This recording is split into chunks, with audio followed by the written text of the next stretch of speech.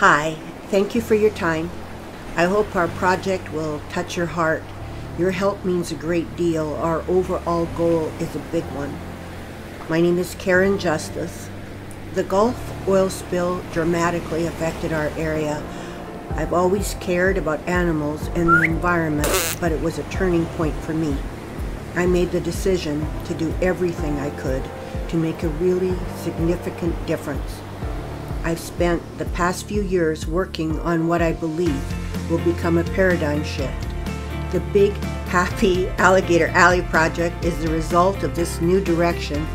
It has three basic parts. Happiness is the highest form of health. Laughter sparkles like water and sunlight. A smile opens hearts. So that's where I'm going to start. I'd like to introduce Wild Jungle Chick, a happy, funny greeting card line. It will become the vehicle we'll use to fund the rest of a really beautiful dream. Life today needs laughter. Many folks find themselves seriously stressed out. If you underline humor in the drama, laughter can be like an instant vacation. Here are just a few of the several hundred cards that are ready for publication. I've worked hard to bring you something special. I hope you love them.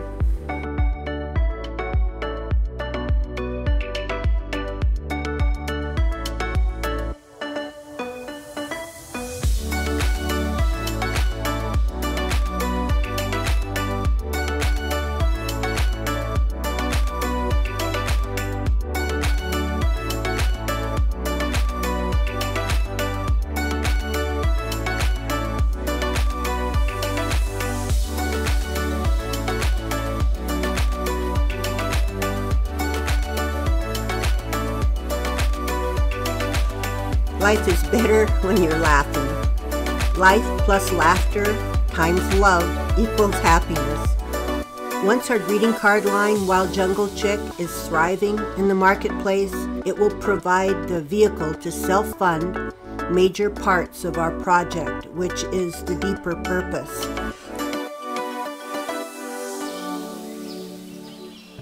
We will be known forever by the tracks we leave, is a Native American proverb.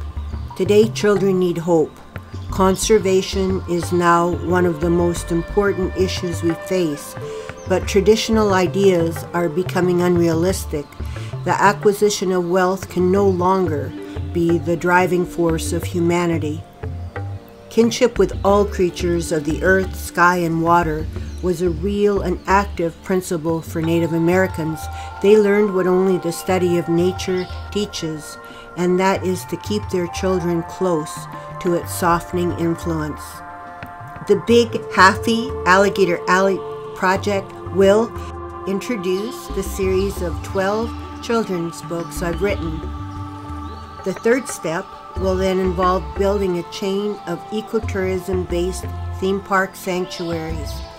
Socrates said, "The secret of change is to focus all of your energy, not on fighting the old, but on building the new." Florida's Everglades and Alligator Alley are a place of wonder. They're a walk back in time. It's one of the most unique ecosystems on the planet. It's a mystic wilderness, a liquid landscape. The area was called Lake of the Holy Spirit by early explorers. It's the largest bird sanctuary in the world and refuge for threatened and endangered species. Some call it America's rainforest. It now hangs precariously perched on the edge of our day-to-day world. Natural habitats are being destroyed at an alarming rate. Each character who lives there has their own big story, and those stories interact. There are no disposable parts in this wild and wonderful world. Each character has a story that deserves a happy ending. Mermaids Love Manatees is my first book in a 12-book series. It's an attempt at creating something truly beautiful. It opens young hearts to the love present in nature as children begin to understand the wonder-filled interconnectedness of life. Endearing stories need lovable characters. There are lots of good artists, but giving life to a character requires a special talent. When I paint, I live in my characters' worlds. I feel their feelings. They start to write their own stories, and as I paint, I wrap love around them. I paint love into each painting, and children feel that. In a way, I'm writing love stories for children. Several professionals working with autistic kids have taken the time to write, to let me know that my art got the children communicating. The children wanted to know more about what my characters were thinking. If you read my biography, you'll see that I have extensive background in project development and how deeply I care about this one. I was born on a small farm in the wilderness, but I had an extraordinary mother. She made up wonderfully intriguing stories about the animals who visited our cabin. This nurtured a deep appreciation of the environment and a love for animals that allowed the wonder of childhood to last a lifetime. This project is designed to pass that same love of life to children. Some fairy tales live on in our hearts. They add value, texture, and insight to our existence. I'm creating this project because, like many of you, I'm concerned about the future of our planet and the legacy we leave unborn generations. I care about this with my whole heart. There will be a huge market for this series. Ecotourism is currently growing at a much faster rate than regular tourism and is a key contributor to economic growth. It creates a sustainable future and is much more valuable to long-term economic health.